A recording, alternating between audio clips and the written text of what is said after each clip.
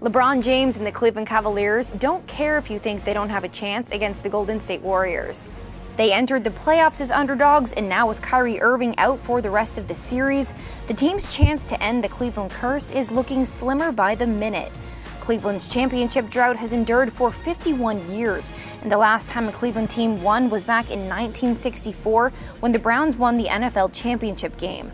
But King James is determined to break the losing spell, with or without bad luck. After falling to the Golden State Warriors 108-100 in Game 1 of the NBA Finals, James said, quote, "I understand that we were the underdogs coming into the series, and with Kyrie being out, people are writing us off. So I mean, that's fine.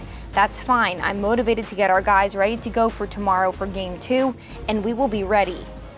The Cavs were already down one big man heading into the finals, having lost Kevin Love to a shoulder injury in Game 4 of the semifinals against the Boston Celtics. So if the Cavs really want a chance to break the curse, they need to shut down the Splash Brothers on the offensive end and allow LeBron to take control of the game.